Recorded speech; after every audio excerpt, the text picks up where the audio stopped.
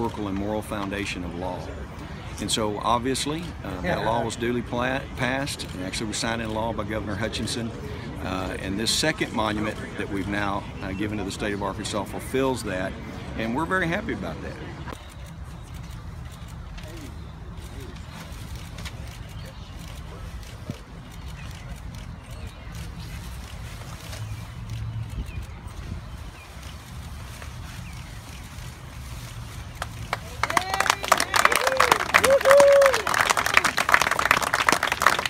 Yeah, I'm with the Satanic Temple. When we heard that the Ten Commandments monument was going up here and that it was a private donation, we knew that that opened the grounds as a free speech zone, a public forum where other private donations of religious significance would either have to be accepted or this one would have to come down.